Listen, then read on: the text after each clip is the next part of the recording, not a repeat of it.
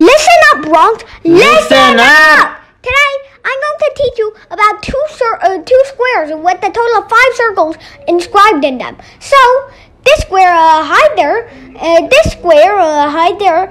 Okay, so here we have a square that the circle intersects the square at all of the midpoints of the sides. And that leaves these 4 areas outside. So that's going to be called the white area. Now, let's use a black chalk, which is incredibly invisible.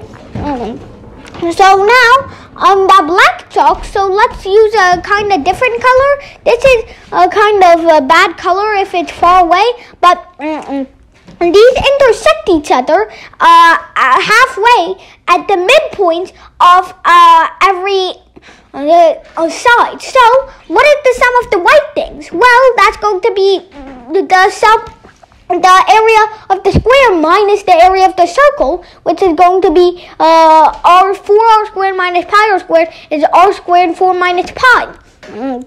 Now, we can do the same for this. Because these circles are 4 times smaller, we can make it one huge big circle with pi r squared. And this square had the same area. So that gives us the same area that is orange. 4 minus pi r squared. Thank you everybody for watching. Bye!